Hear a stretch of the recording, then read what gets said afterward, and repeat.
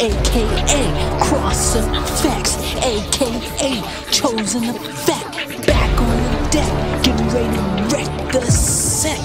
And don't you forget.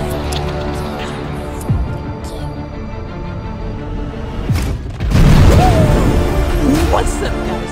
Welcome back to the channel. Welcome back to the channel. Always a pleasure to be rocking and rolling with all you beautiful people around the globe. Family, what's going on? What you talking about, Will?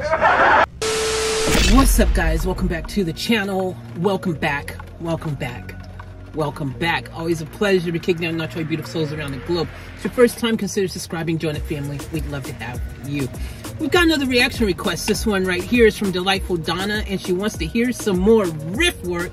I know you guys are excited for some riff work, and if you're not, check out my previous vids to see why riff work is a force to be reckoned with. This one right here is called At the Mall, and she had this to say. Delightful Donna said, for Gerald, sharing your band with the world. Thank you, Delightful Donna, for the request. Thank Riffwork for existing. Thank all of you for tuning in. And as always, we're about to dive in and get off tap. So let's get it.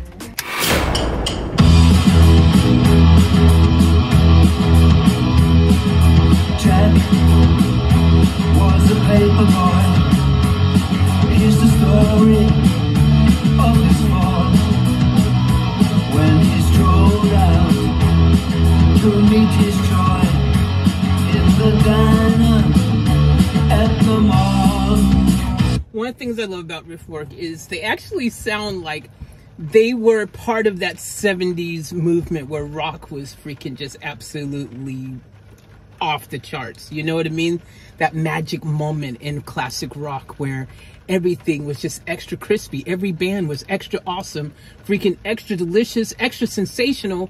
Freaking I freaking just absolutely love it. So we're gonna continue. Let go.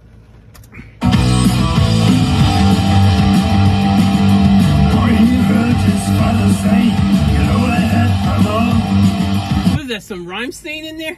You and that Rammstein in there. Oh, uh-oh. Listen good, you won't get late unless you go to the mall. Joy was the waitress there, and she just loved to work. But when she saw Jack's last declare, she did was hate the jerk. Listen, girl, I'll cry, never fail it all. Rather find a proper job down at home. That was fun. A little bit of freaking voice changing action happening there. Man, that was one of those other things too. Like, you know, you listen to some of that earlier rock and they used to not be afraid to experiment with different sounds and different book holders and all these cool things. The experimentation was part of the movement, I think, that also ushered in this amazing, just new, cool, incredible rock sound. And I love listening to Riffwork freaking partake in that tradition, bringing it to reality, bringing it to life themselves, just infusing that formula that works. When there's a formula that works, why change it? It's working, bro. It's working. You know what I mean?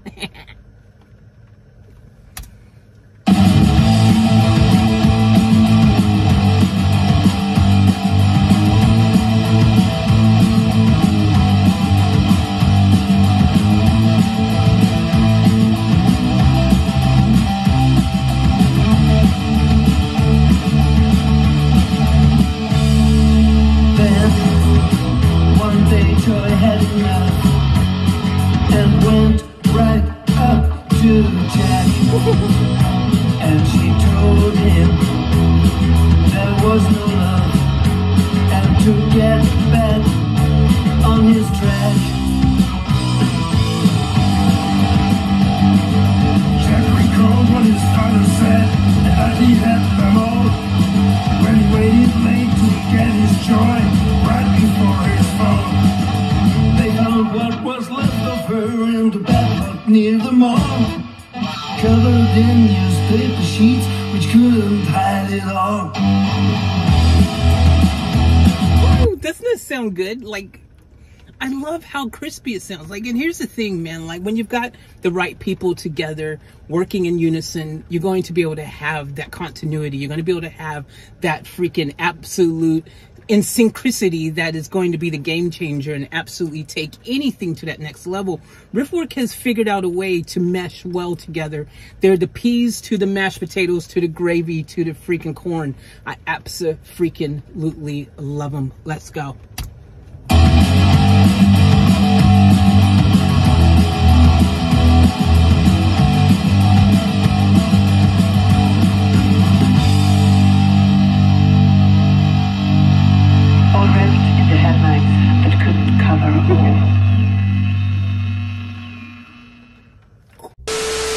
So it is kind of hard for me to do RIFFWERK these days because I might be seen as being biased because I am working with RIFFWERK and doing some stuff together with them, remixing some of their songs, freaking doing some just extra publicity for them, help them get out there a bit more and things like that and the other. And basically, yeah, they've become part of the fam, you know?